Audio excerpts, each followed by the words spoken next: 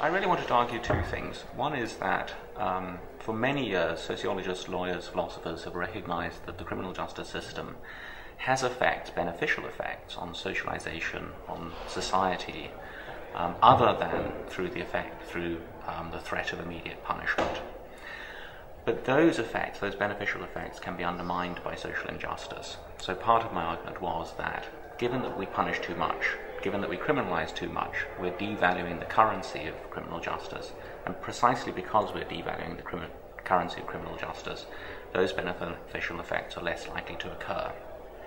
Second, I wanted to argue that the project of doing social justice is a long-term project, and in the meantime we're going to have a system of punishment, and we're going to have to implement that system of punishment.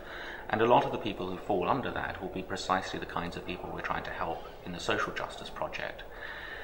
The question then, and it'll require imagination to answer it, is how do we punish in a systematic way when there's injustice in a way that doesn't contribute to the transmission of that injustice over generations.